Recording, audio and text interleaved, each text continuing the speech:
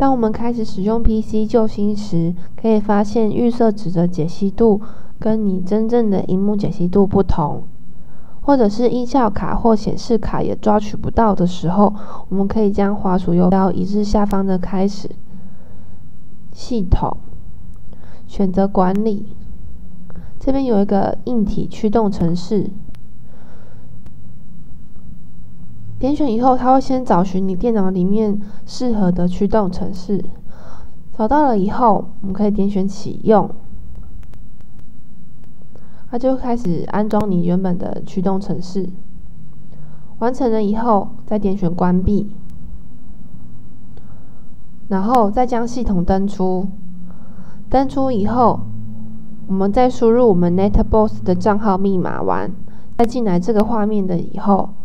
再点选更改萤幕解析度，选择否。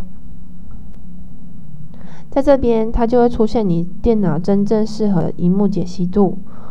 我们可以选择你想要浏览的画面，再点选套用，保留这个主态，点选关闭，这样就完成了。